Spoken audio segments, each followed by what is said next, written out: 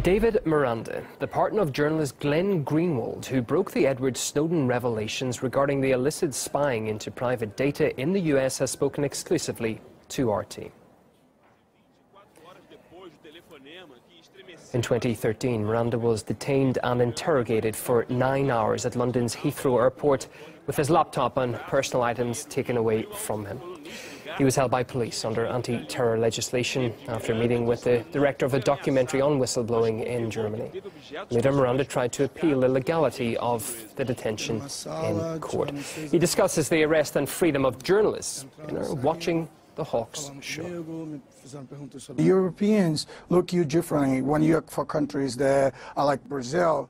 So if you're black or you're Arab, of course they're going to stop you and going to detain because they think you are a second-class people.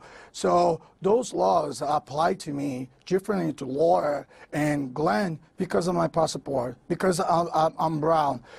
That's exactly why they do that to me and not to Glenn, not to Laura, to actually process. She went 1 month before through Heathrow. So they think they can do that to a Brazilian and nothing is going to happen to them.